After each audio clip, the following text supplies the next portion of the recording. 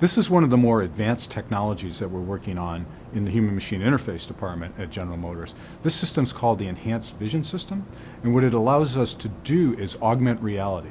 What I mean by that is that it allows us, using transparent display technology, which is the windshield, it allows us to highlight objects in the real world by highlighting them with images on the display. The Enhanced Vision System is comprised of a bunch of forward-looking sensors, infrared sensors, visible cameras, potentially radar, night vision systems, a variety of sensors looking forward on the vehicle, as well as cameras in the vehicle to track a driver's position in space, so that what we can do is align the image that we draw on the transparent display with external objects in the real world, therefore augmenting or highlighting those objects on the real world to enhance the driver's ability to see them.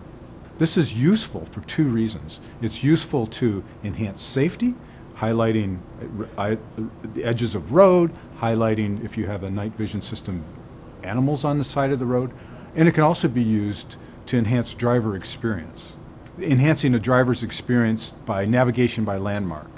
We talk about the last 100-yard problem, where with this system, instead of having a GPS system tell you you have arrived, this system can actually highlight the building that you have arrived at, your destination.